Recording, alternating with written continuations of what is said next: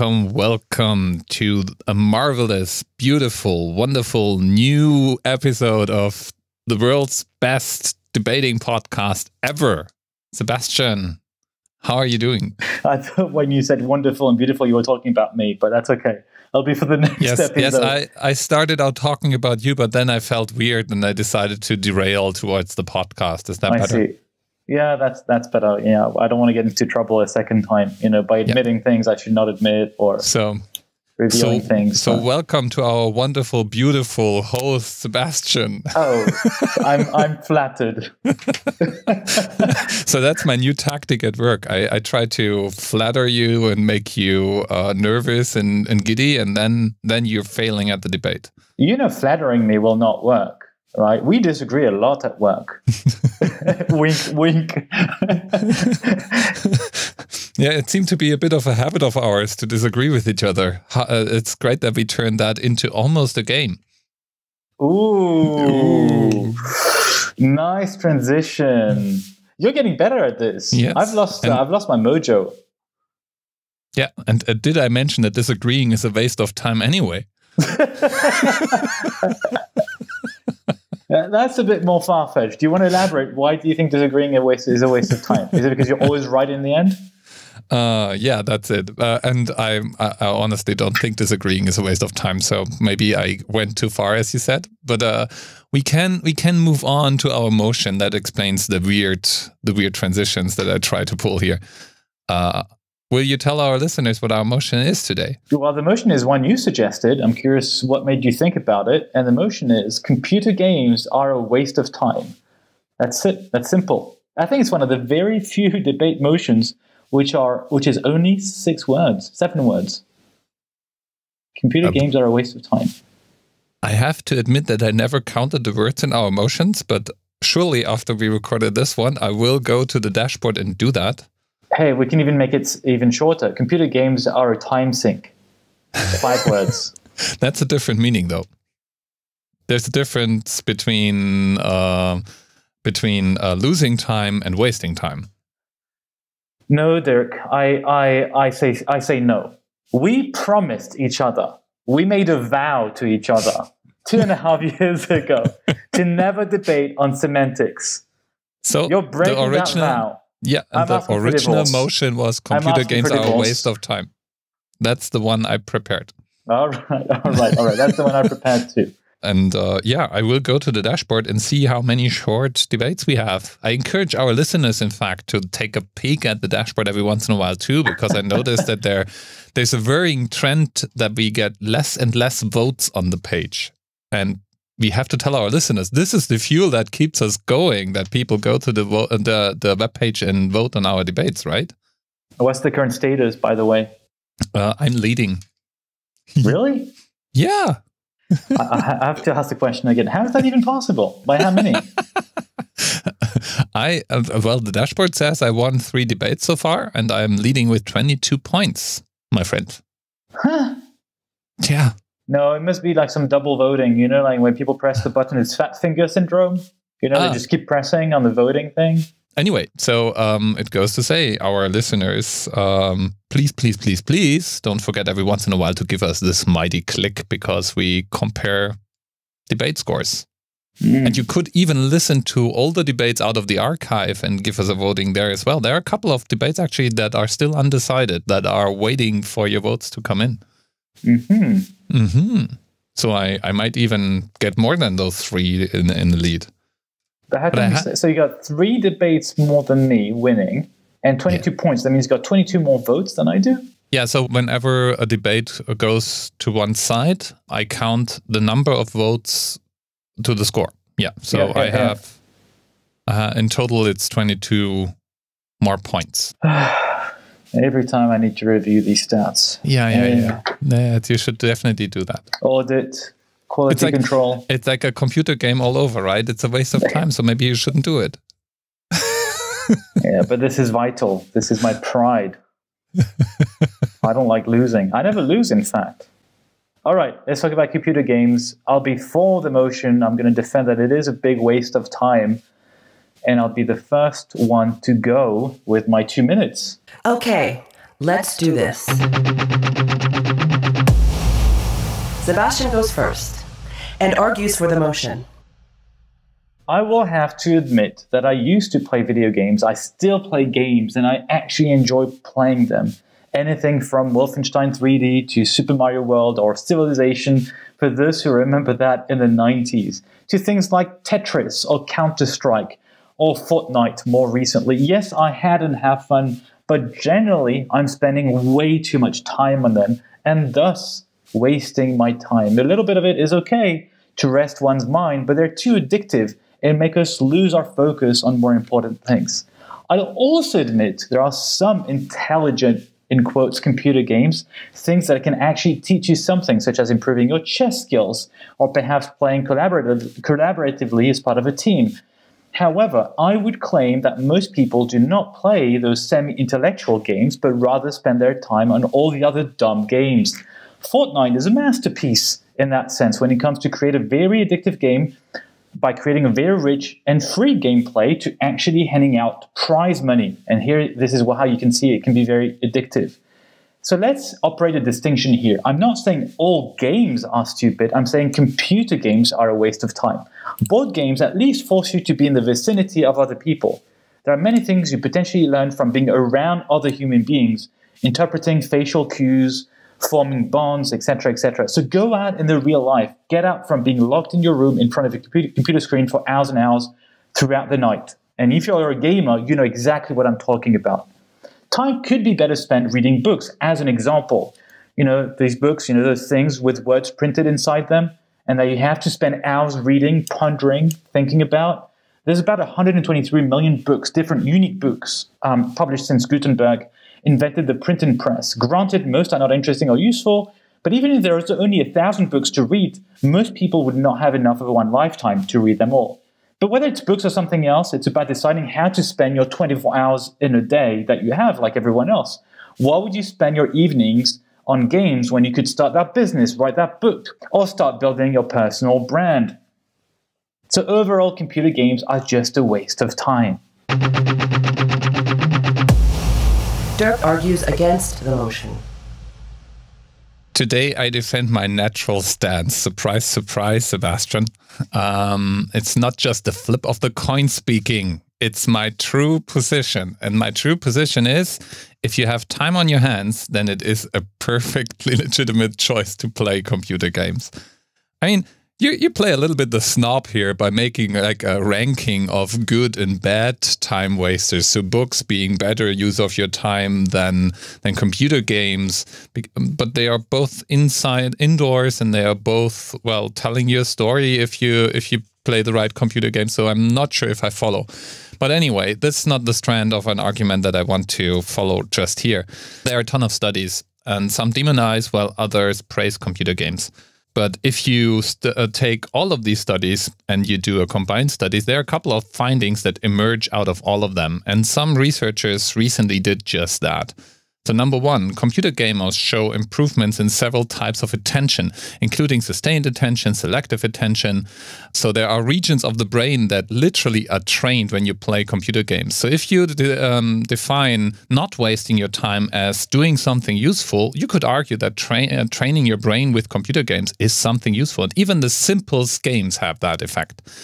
Other things you can discover is that computer gamers have an easier time staying focused for longer times. They have an easier time doing complicated cognitive tasks. And if you play 3D games like the ones that you mentioned, Fortnite, for instance, you even improve your ability to orient yourself. So that is argument number one. It's not a waste of time to train your brain, and therefore computer games are not a waste of time either. And now on to Sebastian. Let's hear his rebuttal. Absolutely, it is a legitimate choice to engage into playing computer games. I am absolutely not neglecting that aspect, but it's beyond the point. The point is not whether you have the choice or not. You have the choice to waste your time or not. But there's no argument about whether you can play video games or not. I'm not saying it's not an option. You mentioned you mentioned the dichotomy between evil and good, as if I were doing that dichotomy. I'm not saying one is better than the other. I'm just objectively trying to give you arguments as to why I think there are other things which provide maybe better skills. You mentioned books would limit you to be indoors, but that's not entirely true. You can take your book and actually actually paper books even work in direct sunlight. You don't even need a tablet or a reader or anything. It just works. So no battery required for that. And it's not just about books, by the way. I'm not trying to be an intellectual snob. It could be as simple as just, walking through a scenic trail. It could be, going cycling, drawing comics, training for a triathlon, whatever it is. Really, there's tons of things that you could do besides playing computer games. I want to cover two additional things and one more heartbreaking story. Skills may be improved. I did not look into the studies. You're most certainly correct. I trust you did your due diligence there, your research. But here's the thing, what I observe in practice, even if you have improved your skills, you're not putting them into practice. When was the last time we heard of, and I'm going to exaggerate here, but of a Nobel Prize winner who managed to win the Nobel Prize because they had spent hours and hours playing video games, whether in their teenage life or adult life, or at night in between doing some physics research? I don't think it really happens. The problem is this addiction issue. Right? You may develop these skills, but they're not actually used in practice. And that leads me to the other point, which I want to insist upon, moderation. Yes, ideally, things should be done in moderation. In practice, what happens? Look what happened. The first time I had a video console, the Super Nintendo, in 1991 or 1990, I woke up at 6 o'clock in the morning because we were not allowed to play late at night. But we were not restricted to wake up early in the morning to play video games. So I was just obsessed with it. And that continued. Every time I could have access to a computer, even with the authorization or not of my parents, I would play video games. And here's the thing. It's just like alcohol, just like tobacco, just like gambling. It's addictive. You never want to stop. Good stuff or enjoyable stuff or entertaining stuff is just something you just want to keep munching on all the time. And it stops you from socializing, from studying, from improving other skills. And that's the issue. And that's the problem with addiction. And computer games are extremely addictive. It's very difficult to be addicted to a board game. I've never heard, I may be ignorant here, but I've never heard of anyone being addicted to Monopoly or Scrabble. Right? I'm half joking here, but I actually have not. Playing all day, all night long is a waste of time. And I read, to do my little research here, I actually read the entire story, I think it was on Quora.com, of a father recently divorced with children, and showed how the introduction of video games in the family life was one factor, not the only factor. He was very humble. I really loved the way he wrote about it, and completely broke up the family ties and how everyone was addicted to video games. I encourage everyone to look it up on Quora.com. It was a very interesting account and heartbreaking, actually. So I think, yes, computer games are a waste of time because we are unable to moderate ourselves. Now, it's Dirk's turn. Let's hear his argument. We certainly agree, Sebastian. There is an addiction for pretty much everything. There are people, I'm sure there are people addicted to board games as well. There are people addicted to sports. There are people addicted to sudden thrills. There are people addicted to certain types of food. So whenever you're addicted to something, whenever you do it too much, it's bad for you. But thankfully, our debate is not about whether or not computer gaming is bad for you. The question is it a waste of time? And a waste of time implies that the time should be spent otherwise and that the time goes without positive effect. And that's not true. Computer games, first off, can tell a story just like music, movies, and other recreational activities. And you mentioned the book several times. Yes, you can read your book outside. Do you know that books used to be blamed for all sorts of negative consequences? And back in the day when they were introduced, there were claims that books are bad for the youth and people are not going outside anymore. It's bad for social life. People were saying the same things about books that you just said about games. And it's not true for books, and it's not true for computer games either, because there is not the one computer game. So if you do puzzle-type games, you train your brain. If you do games that you play together, and I can tell you, having kids, my kids play games almost always together with others. In fact, my youngest is not permanently living with us. And my kids play together with him on a regular basis, and they have a Skype session on the side. They joke together. It's almost a social gathering of sorts, and playing together is a social experience. And it's a fun one. It's something rewarding. It's something useful. It's something that adds to their day. If they would sit in front of a TV as a replacement for computer gaming, I wouldn't be convinced that this is a better use of time. And right now, they choose to use their screen time in front of a computer game, and that's fine by me, because guess what? They're not doing it 24/7. They are not sacrificing their friends and school careers for doing it, because they are not addicted. Being addicted is not the norm, Sebastian. And therefore, the question comes down to, are computer games a good use of time? And I would say, as the culture good that they are, as one of many options that you have, they are just as good as playing chess would be, or going for a run would be, or any other form of recreation you could pick. Yes, when done in moderation, as everything on this planet. Final statements. Sebastian goes first. 3 things in conclusion. Number 1, not all games are stupid. Not all games are a waste of time. I'm insisting on the ones which are computer games. And it turns out, unfortunately, the most popular games nowadays, the most popular computer games, are the dumb ones. They're not chess games. They're not games to improve your puzzle skills. Secondly, addiction to reading is not as harmful as addiction to alcohol or video games. So I don't think we can compare one with the other. And I'm sure you're a great parent, Dirk. No irony here, no sarcasm in what I'm saying here. The thing is, most parents are not overseeing what their children are doing. Most parents do not have that luxury because, I don't know, they don't have maybe the same background that we have. They're not as privileged as we both are. And therefore, the children are left to their own devices, literally speaking, to their computer devices or consoles, and they spend their time on video games instead of being at school or studying or enhancing skills. And that's my third point. I'm not saying one should not or cannot play video games. I'm just saying that all these skills that you mentioned which can be developed with computer games can also be developed through tons of other activities. And in fact, I claim you would actually improve them even more if you were not playing video games at all. Although I would agree, moderation is fine, but I don't think that's the chimera. I think that's the nice wish that actually does not happen in practice. So unfortunately, computer games are a waste of time in practice. Dirk.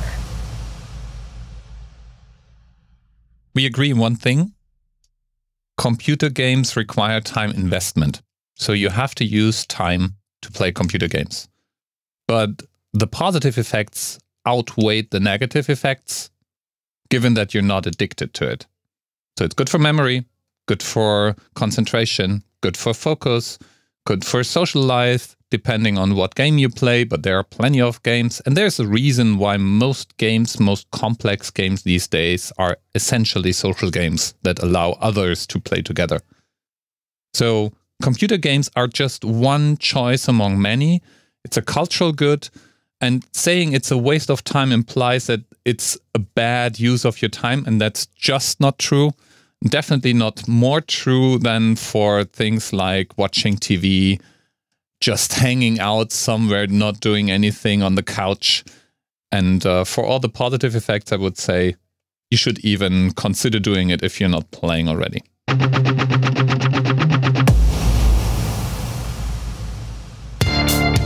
So what led you to suggest that motion?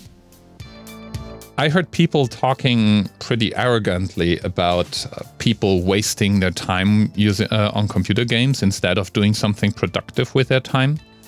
And I feel especially those who do that more often. Often, I have to say, people that are a few years older, so not exactly the generation computer games, but the generation before that. I get the impression they have just no idea what computer games really are. And to me, the argument sounds indeed very, very similar to what I said earlier. Arguments that basically have been made for TV, and before that for radio, and before that for books, which basically is always a new invention is the end of everything. And if you look at it, as I may try to make as an argument, if you look at it, I think it's more balanced than that. Surely there are ways to waste your time with whatever recreation activity you pick. I mean, it's like you can waste your time with anything, but that implies that there is good and bad use of things in your time, and I'm not sure if that is really that easy to make as an assessment. What do you think? Well, as I always try to do in our debates, everything I say I do think is valid. It doesn't mean it's my final position, but now I'm confused. So, like always, no. The point is, it's this moderation thing. I agree with it. The thing is, I think like I say the same thing, right? In practice, I think in reality, people are just unable to stop themselves. And I'm not talking about you or your children or myself, right? Because we have whatever, like we're lucky to have interesting jobs and, you know, we're maybe balanced in our minds. I unfortunately don't think the rest of the world is as privileged in terms of stability, financial stability, educational background. I don't know, even maybe some people, mental stability. So I think if you add all these compounding factors, it makes a world where as soon as you introduce any type of addiction, and I agree with you, it's not just video games, but I would not put reading books or newspapers in the same category. I think there's a spectrum, right? Maybe alcohol is way worse, or drugs is way worse than video games on average, right, in terms of addiction. And reading would be maybe the lowest, right? And if you add these addiction factors, it just blows up. It just makes things even worse. Like you just stay holed up in your room instead of going to work, or you don't show up to work or to school. And I think I really think this is the reality. And I think we're blind to it because I can only read it, right? I don't know people around me in that situation, obviously. But that's what I get from how I interpret the facts and what I'm reading in the news. That's all. You basically say maybe we are blind to it because also we live in our bubble, right? So I live in a bubble where my kids are going to a higher school and have good grades and have friends that go to the same school, and they and their friends share the fact that the parents have decent jobs and are well educated, and there is like a whole selection of things they can pick and choose from what to do in their spare time. So this is basically the bubble we live in. The question I have in my mind, though, if you make the argument that games kind of draw people in and then are a time sink, isn't that more a property of electronic media in general? Would you make a difference between somebody staring at a screen doing things and maybe you should go outside? No, I'm not an expert on the topic, but I would, by my gut feeling, would say it's not the same thing. And I would, if I try to put rational arguments, I would say on YouTube you're passive, you're consuming content. I'm not saying it's good or bad, by the way. I'm not trying to put a notion of bad and good in this. What I'm saying is just you're passive. In a video game, you're active. And if you look at, and I was surprised that it was mentioned because I disagree with that notion, but again, not an expert, but the shooting in Christchurch, New Zealand.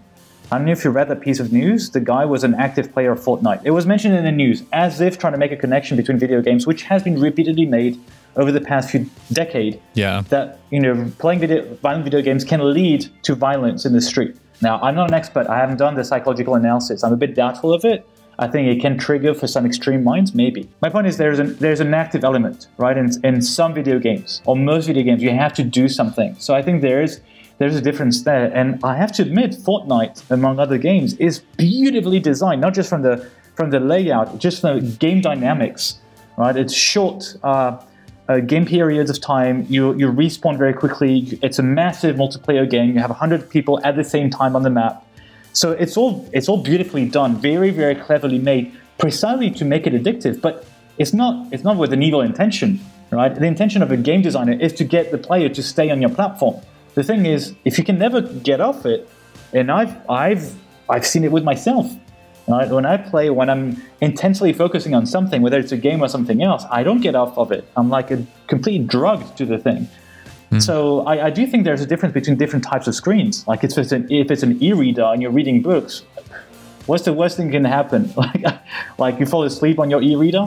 But imagine an e-reader that is more active and can present you at any given time precisely what keeps you continue to read. Right? The fact of the matter is right now, if you read books are pretty dumb. They don't know what you want to read right now. But there are scenarios where people are envisioning a type of e-reader that dynamically adds to your reading experience by recognizing what you might be interested in as a next step. So removing that friction that may pull you off the platform. To the point that you were making. Go ahead. To the point you were making. Yes, whenever there's a shooting, somebody comes up with, oh, this guy played this and that game. By now, shooting games are so common that I would say you're more a psychopath if you never tried a shooting game than the other way around. And if everybody who ever played Fortnite or, I don't know, Doom or whatnot would be a shooter, then we would live in a different world. So this is, I honestly completely dismiss that argument, but maybe we should have a debate over this that may be interesting. There's one. Sorry to interrupt, but there's one wrinkle to that. In this case, he actually recorded himself with a GoPro or equivalent on his head. It looked exactly like Counter-Strike or these kind of games or Fortnite. Like you see the gun and shooting up people. So in this case, I think there's a small wrinkle, right? Maybe in his deranged mind, there was an assimilation between his fascist theories, white supremacy theories, and a video game. Or as an alternative interpretation, he designed this for virality. Yes. So he tried, and it comes down to the mission that he assigned himself to and that he wrote down in the manifesto. He wanted to send a message far and wide. Clearly, he succeeded. By the way, I agree with the media's decision not to spread this kind of content because I do think it plays into the cards of people like him to help with that virality. Possibly. I don't know. But I don't like being restricted. We had a number of debates on that. But it's true that I as an individual, I'm not saying as a society, as an individual, I really dislike it when I feel like, oh, you should not have access to something.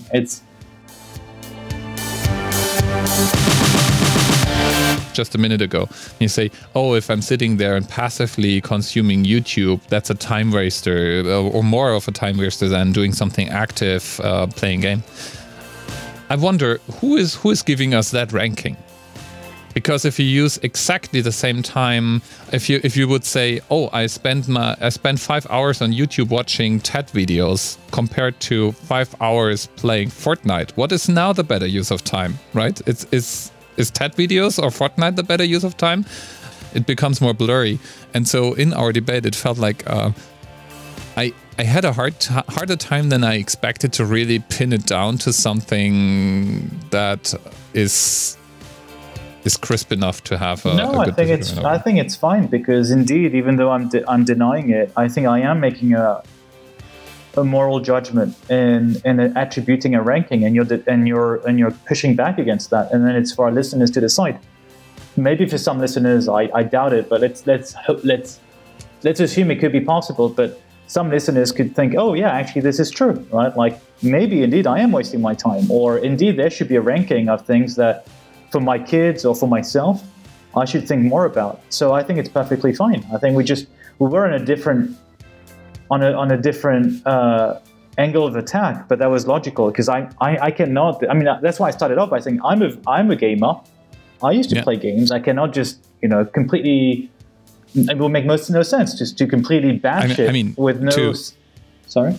Yeah, to blur the lines even more, I can bring the example of my middle son. He's composing music, so he spends a lot of hours on his computer with Cubase, basically, arranging sounds, and it's amazing what he comes up with. In a sense, this is just like a computer game. So he's sitting there, he's following the rules of that program, he produces something, he spends his time focusing on, it looks very colorful as well, by the way, and for him it's addictive to have this outcome. Afterwards he gets rewarded by everybody being crazy excited over the music, and it's amazing. But I personally, as a parent, of course I attach a judgment to this. If I would see him spending the same time playing Fortnite, I would at some point say, hey, come on, now it's enough. Go out, play with your friends, do something else, take a break.